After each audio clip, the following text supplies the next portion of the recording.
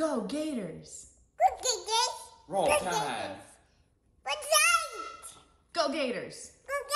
Roll Tide! No! Go Gators! Roll Tide!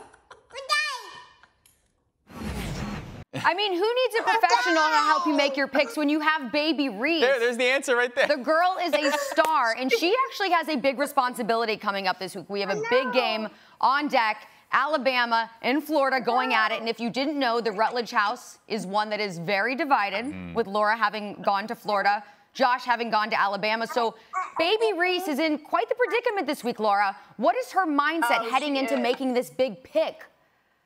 Yeah, we're really nervous to see what's going to end up happening as she makes the pick between Alabama and Florida because, you know, the reality is whoever she picks, it's going to be obvious that that's her favorite parent. And so I think things could get really serious around here.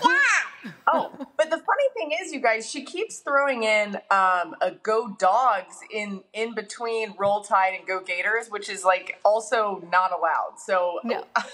There's no way to figure out what's going on here. Can I just say before I ask my question, Laura, so I have a 1.5-year-old daughter as well. The fact that you're doing an interview live on the show and you're being a mom at the same time is like the coolest thing ever. I mean, look at this, trying to like get her occupied.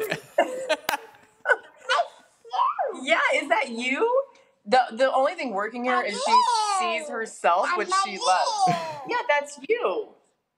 What's your name? So Laura, the Gators haven't won a game against Alabama since 2008, the Tim Tebow years. What makes you think this is the year? Yeah, you know, listen, I think the thing that's going for Florida is that this game is in Gainesville, and the swamp will be rocky. And that baby shark. And that really does factor in.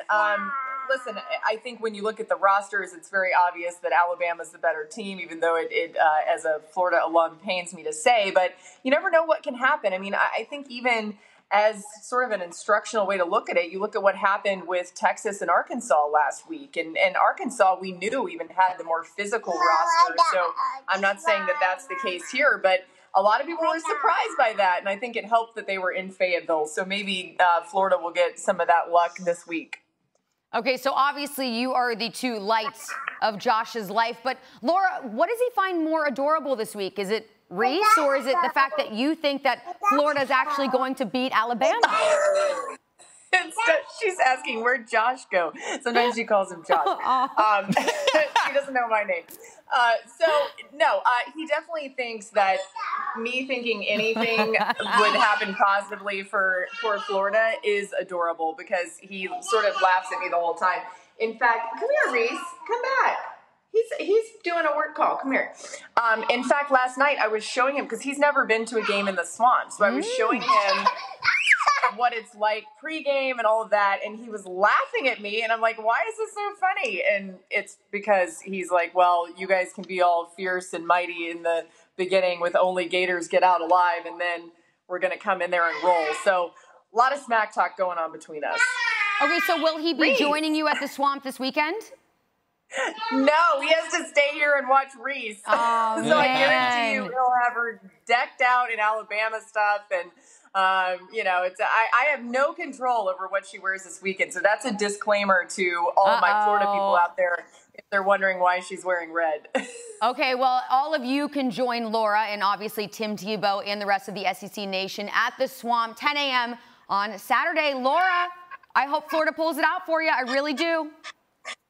Let's see, and we've got to find out who Reese picks. She's been right. We can't wait. Whatever she does, we'll find out on Saturday morning. All right, thanks, Laura. Thank you, guys. I got to go find Reese. Reese!